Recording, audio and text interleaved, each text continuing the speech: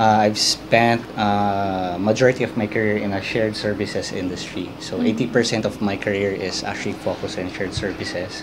10% in the controllership and finance function.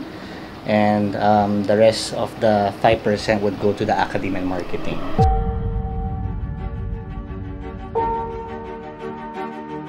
As the maxim says, no, it's better late than never.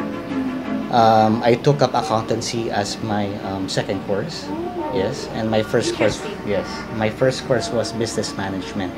Yeah, so I found out that accountancy was a better fit for me when I was already working.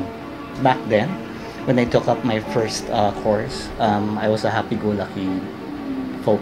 When I say happy-go-lucky, well, like you're ordinary teenager, you know, you don't give much focus on your education. Well, it's all about fun, parties, vices. You know, I was conformed with the worldly stuff. And then I realized the value of the education, because when I found myself in my first work, everyone was like talking behind my back. I don't know what to do really.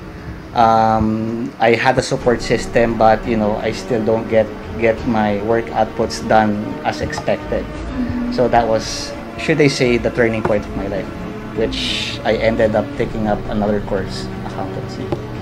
So one advice is they need to invest in themselves, right? Not just technically, but you know,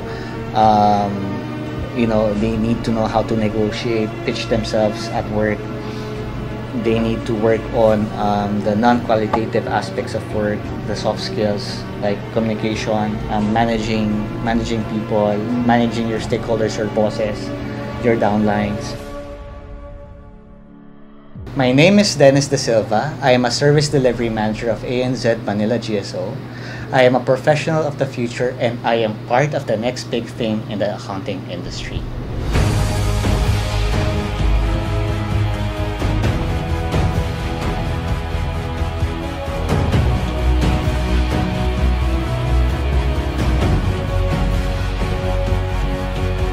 Brought to you by Professionals of the Future.